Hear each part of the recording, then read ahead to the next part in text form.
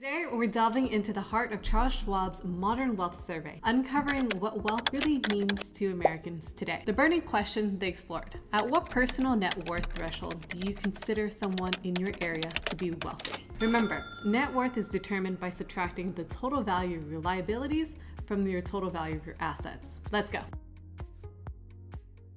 Americans on average see 2.2 million as the wealth milestone. Yet, here's where it gets interesting. Almost half, about 48%, feel wealthy at a much lower average net worth at $560,000. This contrast unveils a paradox in our wealth perception. In urban areas like San Francisco, the bar for financial comfort hits 1.7 million, soaring to 4.7 million for the wealth label. Similarly, Los Angeles and New York set the wealthy benchmark at 3.5 million and 3.3 million respectively. From my own time in these cities, these figures resonate.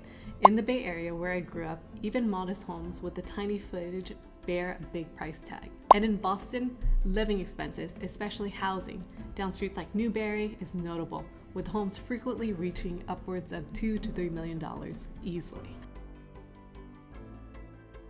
Millennials are reshaping the concept of wealth. Today, 57% of millennials feel wealthy, outpacing the 48% average across other generations. This is particularly intriguing considering the economic narrative surrounding American millennials, born between 1981 and 1996, who've often been the butt of economic jokes. Confronted with two major economic crises, the Great Recession, which led to a scarcity of jobs and soaring student loan debt, to COVID-19 pandemic, which drove U.S. unemployment to the worst since the Great Depression, and simultaneously a spike in the housing market that put home ownership out of reach. Yet, against this backdrop, millennials, with their avocado toast and half decaf lattes in hand, report feeling wealthy. I think millennials have forged a pretty distinctive perspective on wealth here. They have leveraged social media for information, valuing experiences like travel, and championed mental health.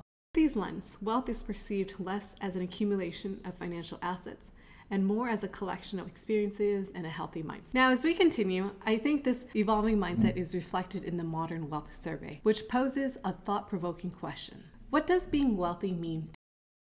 Are increasingly defining wealth in terms of well-being rather than just financial metrics. It seems that for many, true wealth is no longer just a number. It's a state of living and being.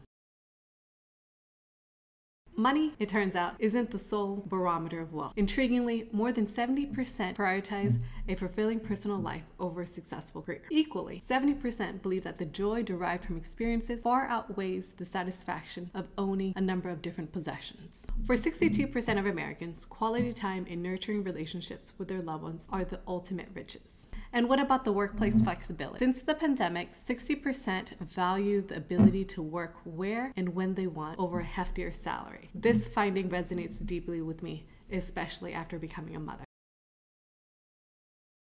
The survey highlights a modern dilemma, the comparison game, fueled by social media, which is reshaping how we gauge our wealth. Nearly half of millennials and Gen Z feel wealthier if they can match their friends' lifestyle. About 1/3 are influenced by social media to make purchases and financial decisions. So, what does this all tell us? That wealth is becoming a more holistic concept, encompassing life satisfaction and personal freedom. But it also raises questions like, how does social media shape your view of wealth? Are we moving towards a healthier understanding of what it means to be wealthy? It'd be great to hear your thoughts. Leave your comments in the comment box below. The study reveals that only about 1/3 of Americans have taken the time to document their financial strategies. Yet this step seems to make a significant difference. Among those with a written plan, a whopping 92% report feeling a stronger sense of control over their finances and more confident about achieving their money goals. On the flip side, about 65% of people are navigating their financial journey without any formal plan. That's a majority flying blind, and it's concerning because success rarely happens by chance. Think about it. You wouldn't expect to win Wimbledon without years of practice and strategy. Similarly, building wealth is hardly a spontaneous event. It requires careful, deliberate planning. If you're unsure where to begin, you can check out my video on 6 accounts you need to manage your money over here.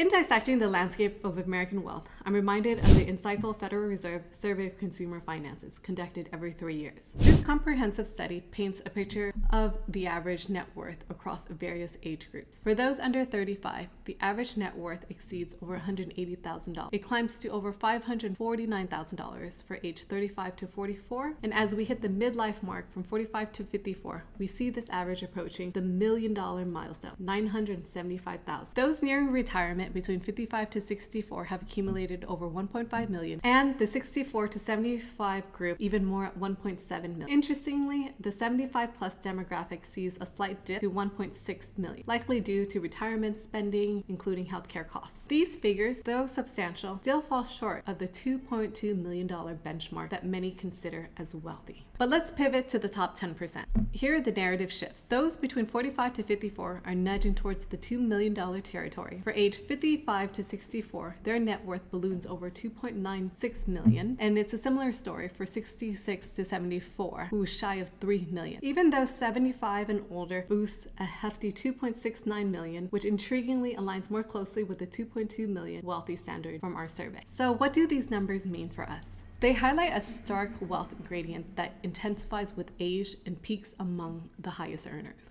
It's food for thought in our own financial journeys and wealth distribution in America. Friends, thanks for watching. If you found this helpful, hit the like button, share with your friends, and don't forget to subscribe for more. And if you're interested in digging deeper, check out my next video on 7 things the rich don't buy. See you in the next one.